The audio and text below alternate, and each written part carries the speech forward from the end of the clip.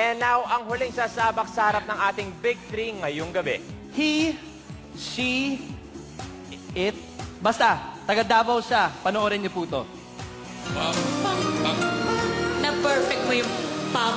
Really a great dad.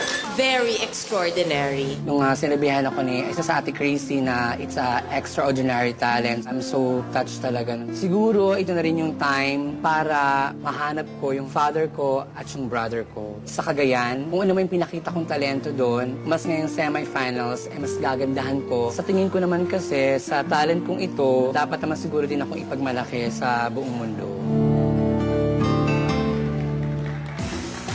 Well, nakakabilib daw ang kanyang nakakamalikmatang performance. Kakaiba to, kakaiba. And sabi mo nga kanina, this is only in the Philippines, right? Yep, it's pretty unique para sa Pilipinas. Pinakita sa mundo ang unique na doble cara talent ng Pinoy.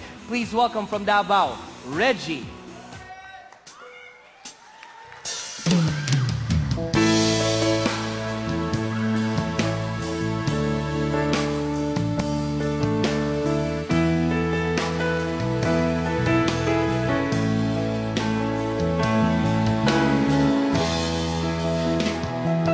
Pag-ibig ko sa'yo, tunay at totoo. Sintamis ng buwan, sintatag ng sunshine. Tunghayaan mo sana ang aking pagsinta. Langit ng puso ko, o ang pag-ibig mo. Sinta.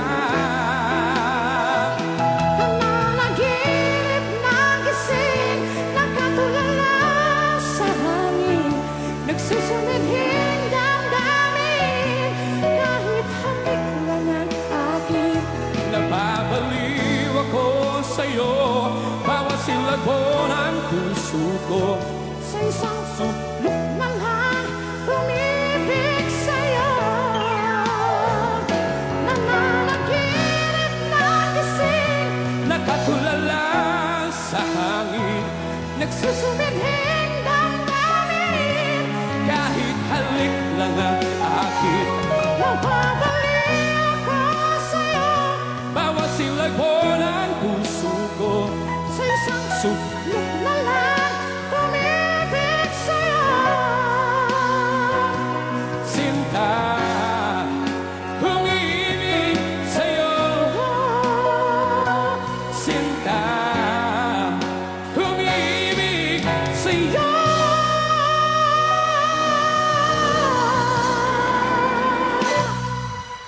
Salamat! Salamat. Reggie, thank you very much. Reggie. Congratulations, good job. How are you? Regina. I'm good. Regina. Hi. Hi. Okay. Doble talaga eh. Well, Reggie, let me ask you, one of the reasons kung bakit ka sumali ng Pilipinas Got Talent is you were looking for your brother. And my father. And your father. How, may update na ba? May mga like sa YouTube, may mga nagsasabi na baka sila, pero wala namang binibigyan na numbers. At saka kasi, siguro this is the time para mabanggit ko yung name ng father ko. Sana, kung nasan ka man, syempre, ako yung anak mo na nawalay sa'yo for 34 years. And his name is...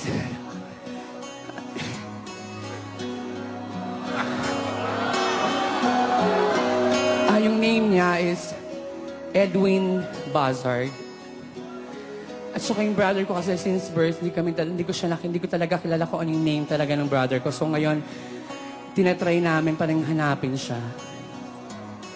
Pero sana yung father ko, makita ko siya. And now kasi wala akong kasamang family, friends ko lang. Kasi may problema din kami ng family ko sa Agusan. So sana magkaayos kami after ng gabing ito. Well, we wish you the best, Reggie. First, thank you so much kay Tata Balmadres. Thank you po. Judges? Kuya Bud. Yung choice of song, I always say, is so important. Nung kampanya, si Friendship, pinaunlakan ako ng ilang beses ng Aegis. Friendship, kantahin mo yung version mo. Kasi ang galing mo mag-Aegis eh. Sige na, go. Alin pa doon? Go! Eto, yan din. Nananaginip ng gising, nakatulala sa hangin, Ano ba yun? Yun lang. Yun lang ang kaya ko. Ang ano kasi was that it was not as distinct as, ano nga yung kinanta niya before? Endless Love. Love. Yun, bongacious talaga. Hindi as bongacious ito. Tama ba ako? Oh, kasi ito usually kinakanta to as solo. Ngayon lang siya kinanta ng medyo duo. Doble cara. Oo. Yun. Boss? Definitely, it's hard to sing two voices because it's a novelty act, no? Ang pinakamahirap dyan, pag kumanta ka at hindi nagbalanse yung lalaki at yung babae. I think that's what my co-judges are discussing, no, or talking about. So, while it's very entertaining, I think it's pretty good. Yeah. Thank you very much, judges. Are you okay, Reggie? Yeah. Okay. If you want Reggie to make it to the grand finals, this is what you have to remember. Text PGT space Reggie. That's REGGIE. Again, ulitin ko po, PGT space Reggie. Konti na lang. Reggie, thank you very much. Good luck.